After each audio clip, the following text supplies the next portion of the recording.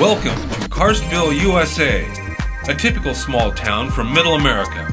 But just below the surface, a not-so-typical situation is exposed. Karst. Comprising some 25% of America, karst areas offer unique challenges when it comes to water management. But what is karst, and why does it matter to me? Karst refers to landscapes formed primarily by the dissolving away of rock. Weak acids and rainwater eat away rocks such as limestone, gypsum, and other easily dissolvable materials.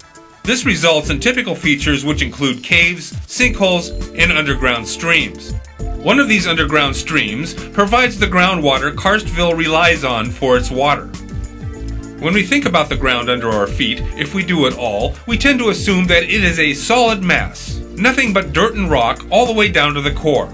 While this is true for much of the underground, we also know that there are many holes formed by a wide range of processes.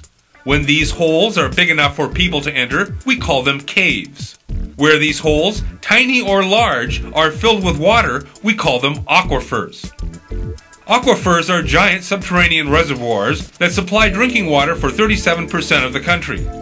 Yet these water reservoirs can suffer drought and flood like their surface cousins. There are different types of aquifers depending upon type of rock. A porous media aquifer occurs where water is stored and flows through spaces between small grains. Porous media aquifers are the most common types of aquifer, often composed of sandstones and gravel. Water movement is dependent upon the size of the grain, with smaller grains restricting water movement. By contrast, a karst aquifer is formed predominantly by water dissolving openings in the rock along fractures. This Swiss cheese topology, with its much larger interconnecting conduits, is much more conducive to rapid water movement. Karst groundwater mostly flows through these conduits, which include caves, but generally refer to openings that are hydrologically identical to caves, but are too small for human access. While a large volume of groundwater is stored in tight, small fractures and other openings, more than 94% of the groundwater that readily moves through karst aquifers is moving through conduits. In a porous aquifer, springs diffuse from a relatively broad area through the granular material. However, in karst aquifers, springs flow from conduits. Since the conduit carries more water and focuses it in certain locations, karst springs typically discharge greater volumes of water and form most of the largest springs in the world.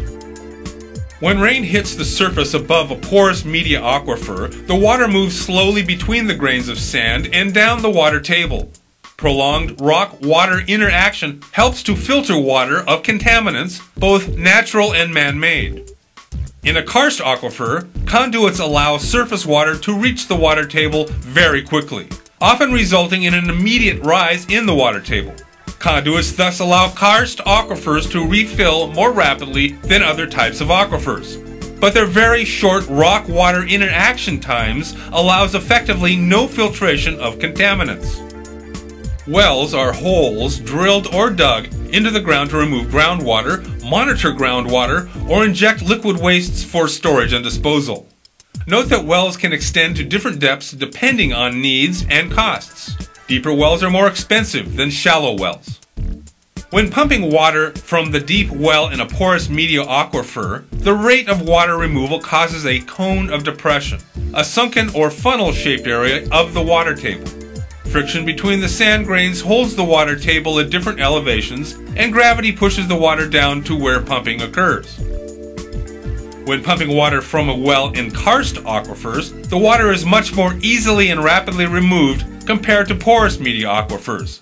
Cones of depressions don't form as easily because water flows quickly in conduits with few frictional forces to slow the flow.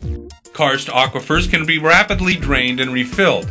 The conduits that allow water to move so quickly in and out of karst aquifers also make them the most vulnerable type of aquifer to pollution. Contaminants in karst aquifers are poorly filtered, if at all.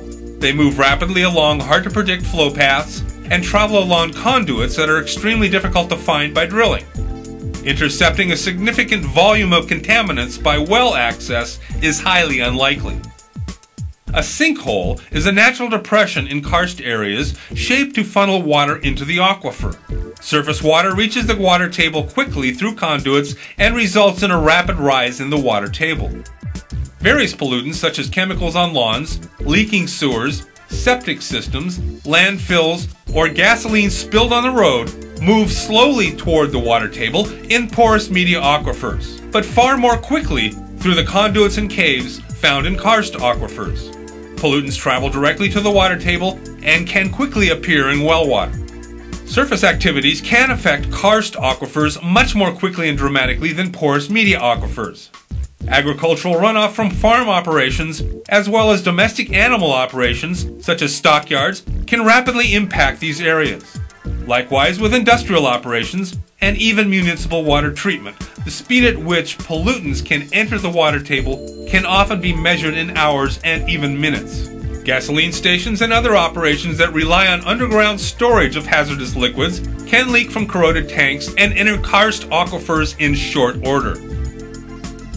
Internationally, significant development over karst aquifers has consistently resulted in their contamination. Best management practices for karst aquifers should minimize the placement of materials over aquifers that can contaminate groundwater and to use the best available technology to contain and filter those materials if placement away from the karst is not an option. What can your community do? The National Cave and Karst Research Institute recommends the 4-point ATOM approach to karst groundwater management. Adopt karst management plans. Designate non-development zones. Avoid developing on karst. And minimize pollutant loading on karst. Needless to say, it makes sense to pay attention to what's under our feet.